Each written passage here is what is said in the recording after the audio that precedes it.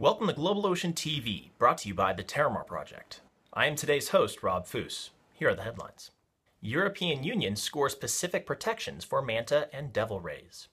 Fishing nations at the annual meeting of the Inter-American Tropical Tuna Commission have taken concrete, groundbreaking steps to conserve eastern Pacific manta and devil rays, but unfortunately failed to reach consensus on proposals to strengthen the region's ban on shark finning, the barbaric practice of slicing off a shark's fins and discarding the body at sea, or on bids to curb fishing of hammerhead and silky sharks. Big problems for the food chain. Tiny plankton are snacking on plastic. An estimated 8 million metric tons of plastic makes its way into the oceans every year, according to a study from the University of California at Santa Barbara's National Center for Ecological Analysis and Synthesis. And the effect of plastic microbeads, found in toothpaste and exfoliants, and microplastics on microscopic marine life is unknown. But thanks to filmmaker Verity White, we can clearly see that zooplankton are ingesting the microplastics along with their normal diet of phytoplankton.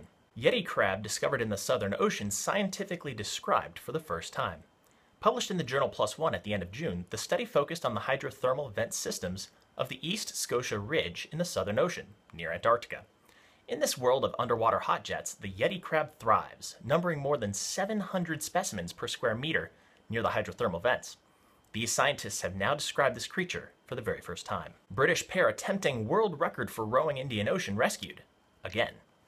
2 Englishmen attempting to break the world record for rowing across the Indian Ocean have been rescued for a second time. On their first attempt in May, the duo aborted their bid just 1 day into the journey after electronic guidance systems failed. This time, the pair ran into bad weather. Giant larvation.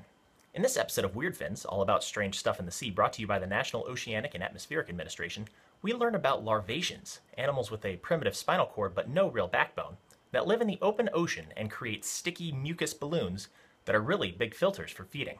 Check out these stories in the Daily Catch and tune back in tomorrow for the best ocean, river, and lake news from around the world. Thank you.